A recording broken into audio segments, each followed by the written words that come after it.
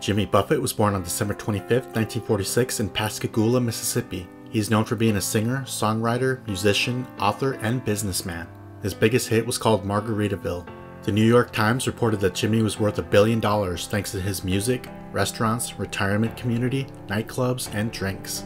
The Margaritaville Cafe on the Las Vegas Strip was said to be the top-grossing restaurant in the country. He had a devoted following called Parrot Heads. He graduated from the University of Southern Mississippi with a degree in history in 1969.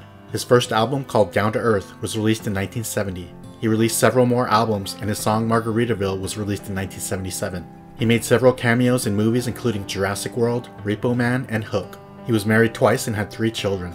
In 2023, there was a newly discovered species of isopod named after him. It's called Nathia jimmy-buffetti. He died on September 1st, 2023, surrounded by family, friends, and dogs. There was no cause released. He was 76 years old.